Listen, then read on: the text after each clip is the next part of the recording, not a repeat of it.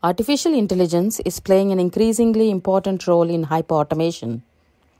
Hello everyone, my name is Aruna Patam, and in this video we will explore hyperautomation, its journey and its applications. What is hyperautomation? It is the application of artificial intelligence to automate business processes. The goal of hyperautomation is to automate as much as work as possible using AI technologies such as machine learning, natural language processing, and so on. Journey of hyperautomation. It started off with simple automation, which was tasks or event-based automation. This consisted of using business rules, macros, and APIs. Next, it evolved into automation of business operations, which aimed to automate business processes. Next evolution saw process automation, which was intelligent, event-based, and adaptive, such as robotic process automation and process mining.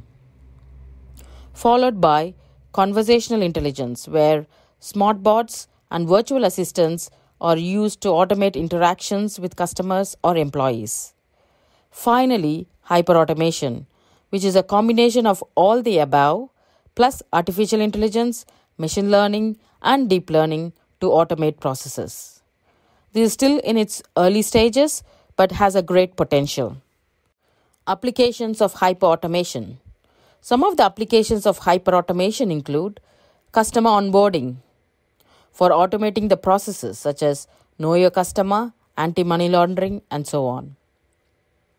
Loan processing, for automating various steps such as verification of loan documents, eligibility check, credit score check, and so on. For pricing and promotions, using AI and ML techniques, we can analyze customer data and can automatically adjust prices and provide personalized promotions to the customers. In predictive maintenance, AI and ML can be used to predict when a machine is going to break down and take preventive measures. Claims processing. AI and ML techniques can be used to automate the process of assessing, verifying, and processing medical insurance claims.